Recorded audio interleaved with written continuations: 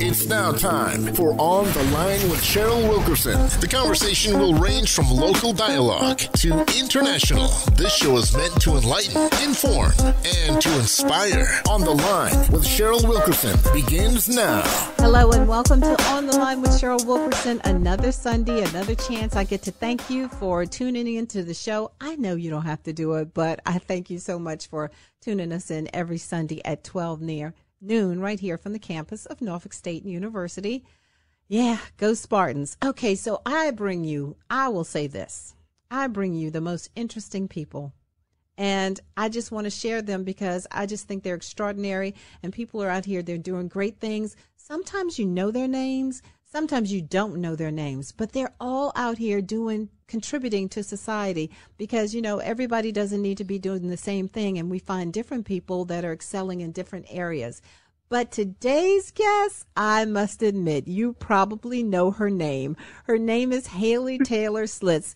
She's been all over the media lately. This young lady has graduated from law school at the age of 19.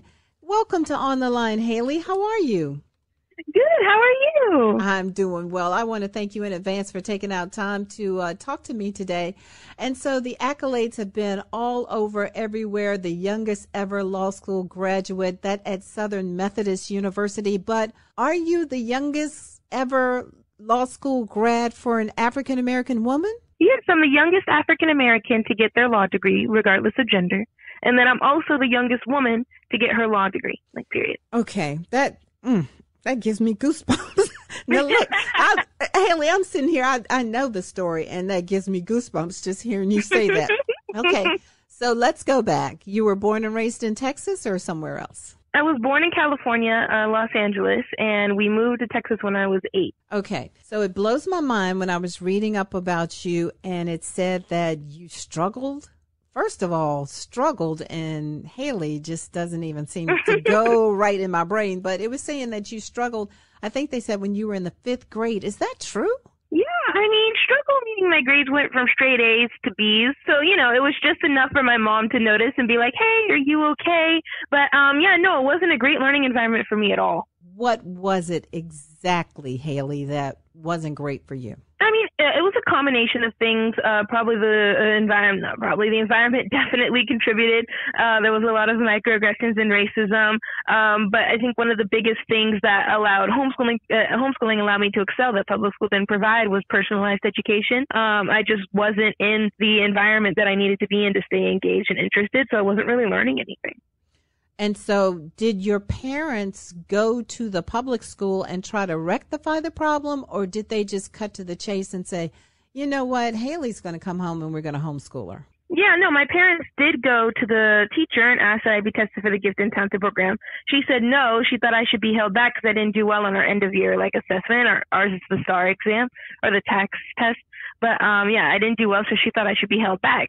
And then my mom went to the principal and asked the principal or the school if I could be tested for the Gifted and Talented program, and they said that you can only take the test in kindergarten. And like we said earlier, I was born in Los Angeles and moved here until I was in 2nd grade when I was 8. And so, wait, they said you could only say that part again. When they went to the principal, the principal said what? The principal said you can only take the Gifted and Talented program test when you're in kindergarten, which is crazy and not true because there were other students who were taking the test. But, wasn't here in kindergarten, so that wasn't an option apparently. So that's when my mom and dad were like, you know what, we'll just do this ourselves. Because at that point, your mom and dad, it was in your face bologna sausages, my mother used to say, as opposed to, they might have been tiptoeing around your parents in the beginning, trying to discourage them. But at that point, that's just bologna sausage. Yeah. Kindergarten. Just a lie. So exactly. How did you take that news? Your parents, okay, you're going to be homeschooled. How did you take that news? Were you worried about you would miss your friends, or you might have had some teachers that you liked, or you just like being around other people at school? How did you take that? I didn't really care. I didn't really like school. So when they said we're going to pull you out in homeschooling, what I heard is I get to sleep in. So I was fine with it, Of course, being an 11-year-old too, you're not really you only care so much, you could see your friends outside of school if you had a best that you guys always hang out with. But besides that, it was really just it was school to me. I was 11. So I was like, okay, you know, I wasn't even enjoying learning in classes in school anyway. So I didn't really I feel like it was a great opportunity for me to do something different. Okay, so you're homeschooled, and when you're homeschooled, you just really, really excel, Haley. And you graduated at age 13, is that correct? Yeah, high school at 13, yes. So that means you graduated high school at age 13. I don't know what that would look like. I don't know.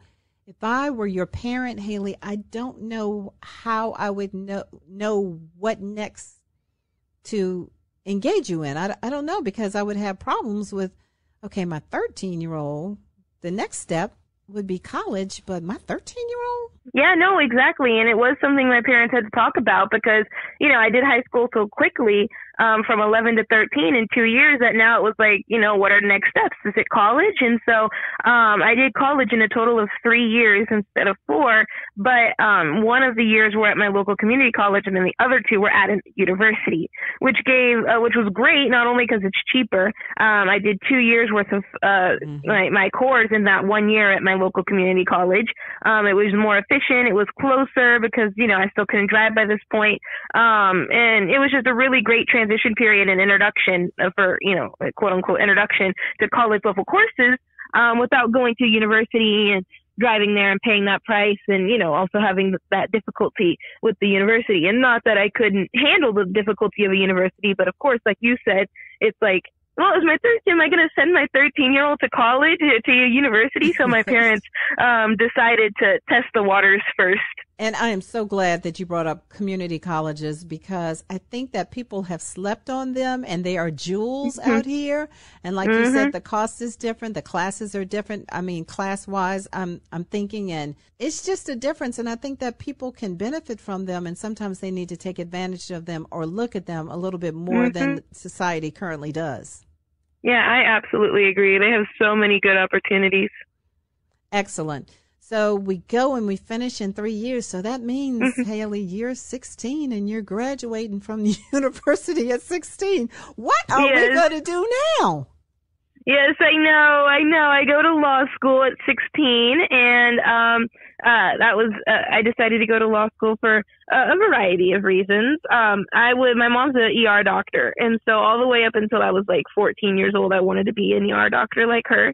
And so actually, my first year and a half, so halfway through my undergrad, I was a major in chemistry. But I did some self-reflection, though, and thought about what I want, what impact I want to make on the world, what I want my career to be, who I want to be, you know, what I want to do. And I got to looking at my educational journey and how fortunate I was to have parents who got me to this point, who knew that this was an opportunity and knew this was an option, but also could take advantage of it. But how many students out there whose families don't know that this is an option, or can't because, you know, life is busy and they can't do it. And that's okay. But they shouldn't have to, and I should still be able to be a 19-year-old lawyer without having, you know, while going to public school, but we all know I would not have been able to. And so I think I thought about that, and it was like, you know, I want to go change the public school system. That's what I want. I want to change the way that it functions. I want to change its foundation. It just needs some updates desperately, and that's the field I wanted to go into, and that's what I wanted to do. And so, of course, what sparked this decision, or what sparked this whole conversation was, again, I wanted to be a doctor, and this is around the time you start thinking about the MCAT and MCAT prep and all that good stuff. And so you know, obviously that wasn't the reason why, but it sparked a conversation for me to discover the reasons why I wanted to switch my major to education instead of chemistry. And so I got my undergraduate degree in education, and I like to think of it as 2 main ways of changing the system. One is from inside, being a teacher and creating that good classroom for those students to grow and thrive, and, you know, like just be that, you know, statistic that changes the trajectory of the student's life. And then also outside the system, writing legislation that allows other teachers to do exactly that. And writing legislation that changes the way our public school system functions, what it provides, and its foundation. So that led to law school. Your mother, she had such a great influence on you. So when you told her that you wanted to switch, what was her response? And do you have siblings? And what does your dad do?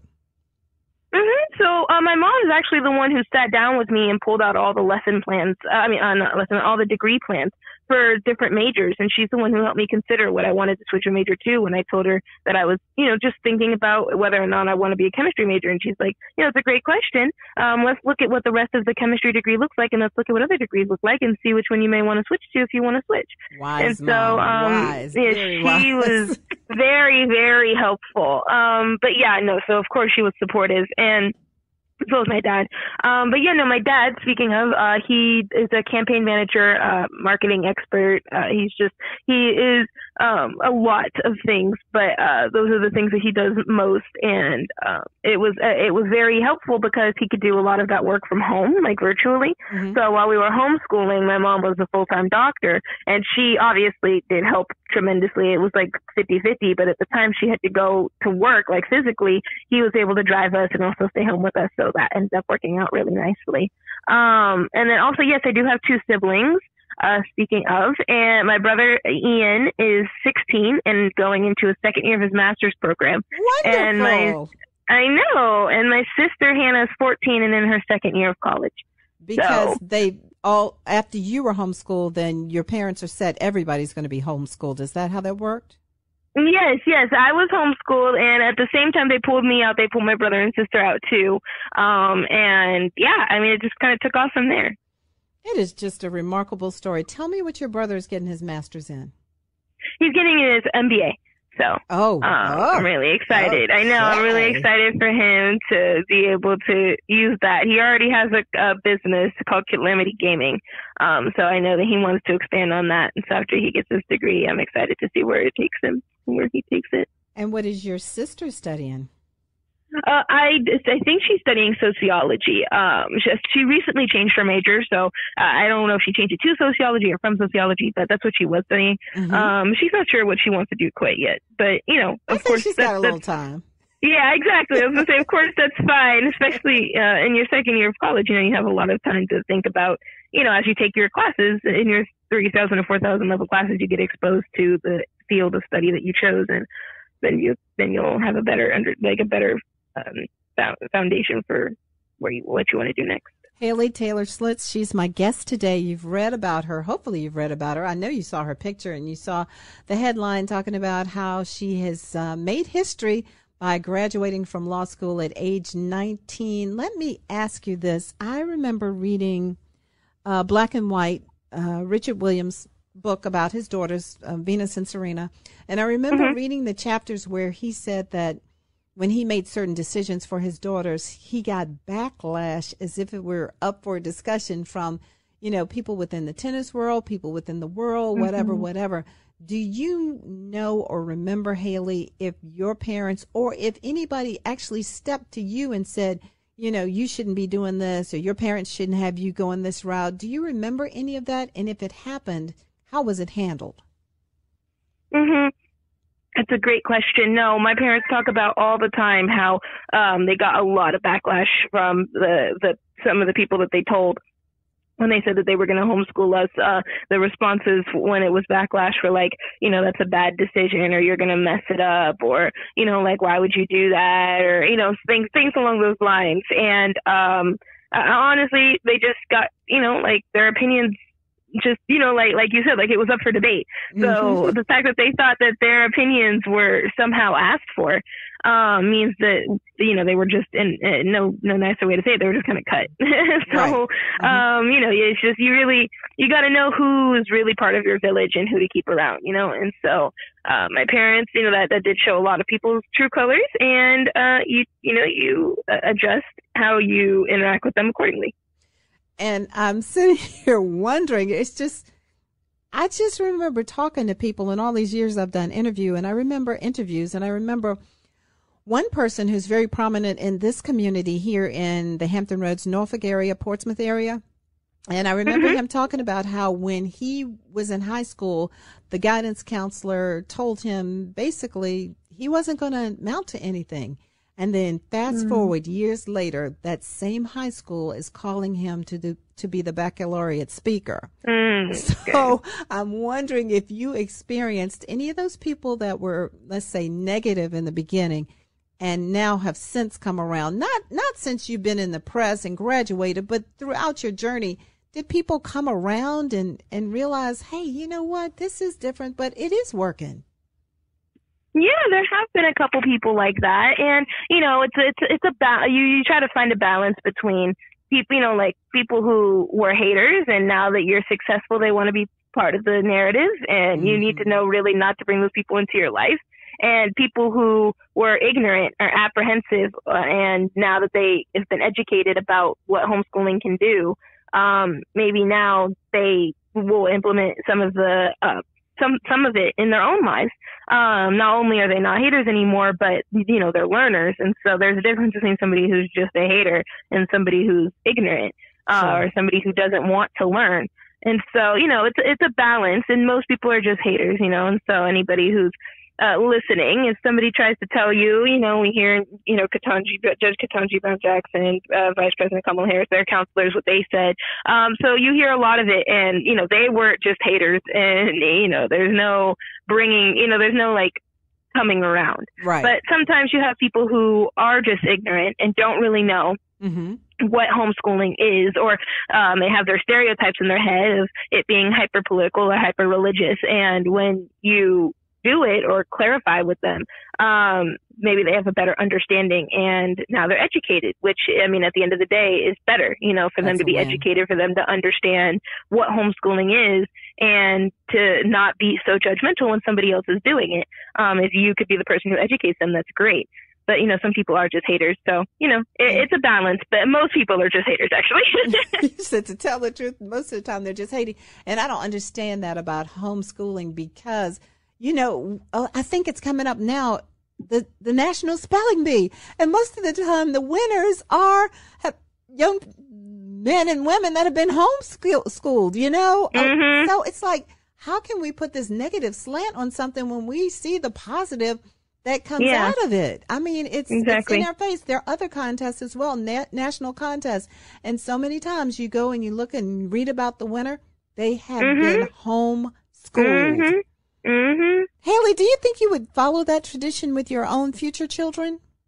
I definitely will. Yeah, absolutely. I don't think, because like we talked about earlier, I was in public school until 5th grade, and I don't even think that my kids will attend public school. I think that it might be cool for them to go to daycares and stuff, for them to be able to have that experience of the cubbies and the teacher and the little peers and stuff. But you have to recognize that these are the optimal years of your kid's life. These are the determinative years, when they're young, and they're still, developing and baking, and eventually, the bread isn't batter anymore, it's bread, when they get older. And so while they're young, you can still mix the ingredients, you can still, it's still flexible, but once they're baked, it's baked. And so obviously that's why it's so important to be present in your kid's life when they're young, as much as you can, as much as life allows. And so I definitely want to homeschool my kids when I have them. It's just a matter of, I guess, when. Are you planning on going and obtaining any more academic degrees? No. Okay. No, this was my last one, yeah. Okay. All right. You said 19 years. I'm kind of tired at this point. Huh? No, exactly. Yeah, you get it. Yep. All done. So what are some of the quote-unquote fun things that have happened to you because of this notoriety that you've received from finishing law school at age 19? Yeah, so as you mentioned earlier, I have a lot of press I've been talking to, a lot of interviews, and I think that that's so fun. I really enjoy it. I enjoy getting my story out there because I hope to inspire anybody who's listening, and so I really, really enjoy it. I've been offered a couple of times to keynote speak. I'm at my 3rd time, which is awesome because, or maybe it's my 4th because, it's pretty awesome for somebody to come and invite you to their event as the keynote speaker. So, of course it's nerve wracking, but also exciting. And so, that's really fun. I was on the Tamron Hall show, and she, was so generous and gave me and my family a trip to Grenada. And so, I'm really excited about that. Haley, there is a Black-owned resort there. And from what I read, it is so luxurious. The family has has owned it for years. You have to go and check it out, unless that's where she gave you the gift to. Okay. Yeah. I'm going to. I don't know where. I don't know all the details yet, so it might be that exact resort, which would be awesome. But if not, we're definitely going to check that out now that you said that. Excellent. And so at 19, you're featured by Beyonce. Black History 2020 honoree. You're part of a list that includes Stacey Abrams. Stacey Abrams is just, she is a whole vibe. You're in that conversation. You're in that conversation with the great late John Lewis. You're in that conversation at 19. Haley, that gives me goosebumps. I'm so serious when I'm telling you this.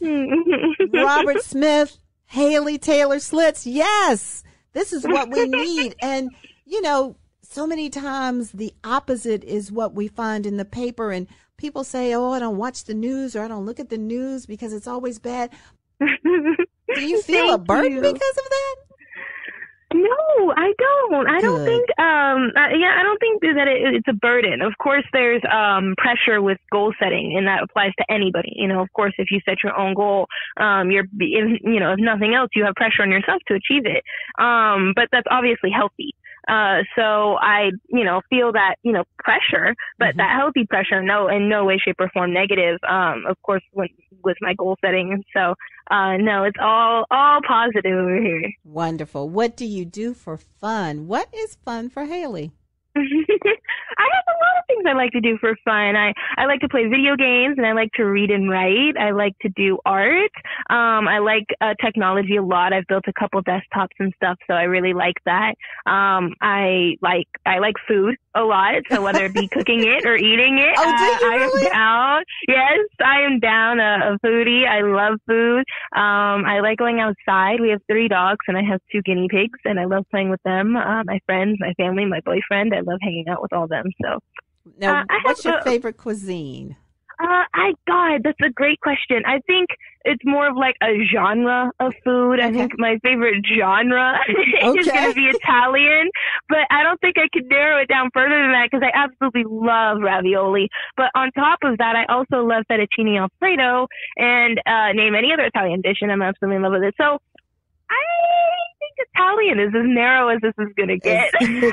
And tell me this, what do you like to read and write? I love to read mystery novels and romance novels, and I love to write the same thing. And I also really like to write fantasy as well. Oh, okay. Very good. I know that you are a member of Sigma Gamma Rho, and I wish I could connect you with my niece. My niece is an adventurer, and I'm so proud of her. She's working on getting her master's in conservation or whatever. So, Haley, nice. I get these texts from her or these posts from her, and one day she's in Romania and she's got these bats she's showing me, and the next day, she's in Wales and she's showing me about the sheep in Wales and the birds, and I'm sure you would think these birds are related to so-and-so, and she's at Mexico diving with the sharks or whatever, but oh my gosh, just the way you talk and your energy, it reminds me of her, and I'm just so happy that you all have this energy and you have this get up and go. And I pray that it doesn't leave you, because you're on the path to do great things. Now, how did you get into fencing? My mom, So when I was homeschooled, my mom did a really good job making sure that we got, that number one, that socialization aspect, but number 2, just being that well-rounded student. So I did fencing. My mom found the sport and signed me up. I absolutely loved it. Speech and debate, choir. I was a roarer. I'm a Sigma Gamma Rho now. I'm legacy of my mom. I love being in that sisterhood with her, but I was a roarer before I was a slow roarer.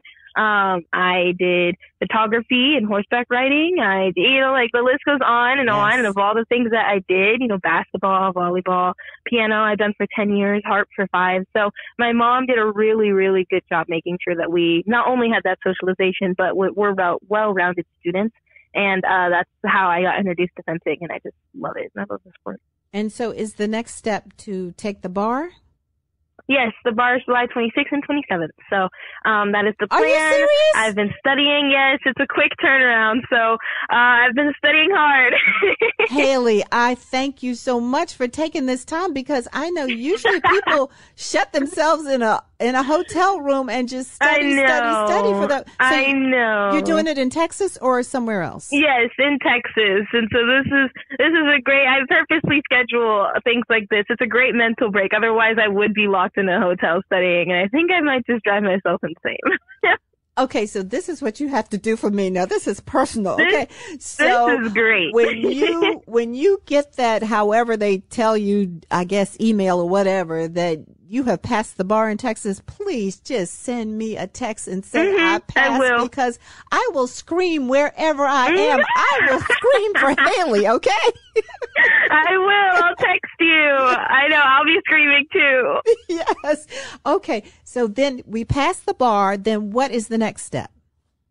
I want to go into teaching. So I'm going to be teaching at a school called E.A. Young here in Southlake, Texas. And I'm going to be teaching AP Government and Politics. So you've already gotten the teaching job? Yes, I have. Okay. I see. And then how are you going to finagle that to the legislative end, writing the legislation? Absolutely. So I wanted to teach. I feel very called to teaching, but additionally, I think that me being in the classroom and teaching and interacting with these students, having that day to day, getting my hands dirty is very important to understanding exactly what legislation I write, what impact it has on the classroom. So I definitely want that foundation. Like I said, my degree is in education. I want that foundation in what the day-to-day looks like, what it means to be a teacher. Obviously, we all know what it means to be a student, but what ramifications do certain laws have on the classroom? And not that, like you have to be a teacher to understand that, but of course you have a whole other perspective and a fantastic foundation if you have taught. So that's definitely what I want. We need more teachers in the room anyway, when in the legislative writing and legislative room. So I definitely want that foundation. And I think on top of being really called to teaching, that this is a great opportunity for me. You know what? I say that all the time. My mom was a teacher for 30 years, and she was upset that I didn't go into teaching. She was also upset that I didn't pledge Delta. But anyway, but I think that what I do on the radio is my form of teaching by presenting people such as yourself to the audience. But teachers are definitely called, because you take a classroom and say you have 30 students and you don't know if one student the night before went home hungry, came to school hungry. You don't know if the other is going through a tough time because maybe they've got some kind of disability that hasn't been recognized. You put all of these different students in a room and you make it make sense. That is a calling. And I firmly believe that. I am so thrilled that you have chosen that career path. Thank you. I know. I am so excited. Well, I'm excited that you have the job already. And you know what? I wasn't even thinking. I was like, this is Haley. I should have known you already had the job. You probably could have had any job you wanted at this point. Really, seriously, right? I'm so happy for these opportunities that I've gotten. Wonderful. Well, I want to thank you for joining us today on the line. It has really been great talking to you. Your youth, your enthusiasm, your common sense, your book sense. All of that is on display, and that's why you're getting the calls and the notoriety. And you may not ever meet the person, but there are people out there, and they're going to say, you know what? I heard her, or I saw her, or I read her story or whatever, and she changed my life. And for that, Haley, you keep going strong. Even when they come after you, people are going to come after you, but you keep going because you are a light, and I believe in you, and a whole lot of people believe in you. Thank you. Thank you so much. Please give your parents my absolute best, and please, whatever you do, don't forget that text, okay? I will. Thank you so much. Is there you want to give out any social media handles for people to follow you? Yeah, my website is HaleyTaylorSchlitz.com, and on there you can find everything about me. I like to call it a Haley Hub. It has my shirt, my book, my podcast. It has my Sigma Gamma Rho activity. It has all of my social media handles, Instagram, Facebook, LinkedIn, Twitter, all of that good stuff. So my bio has a contact form if you want to reach out to me. So, check out my website. Thank you so much. That has been Haley Taylor Schlitz. She is a wonder. We're glad we had her on today. I'm so glad you joined us today for On the Line with Cheryl Wilkerson. We had a good time. You all have a wonderful Sunday. Stay safe, and we will talk soon. Bye-bye.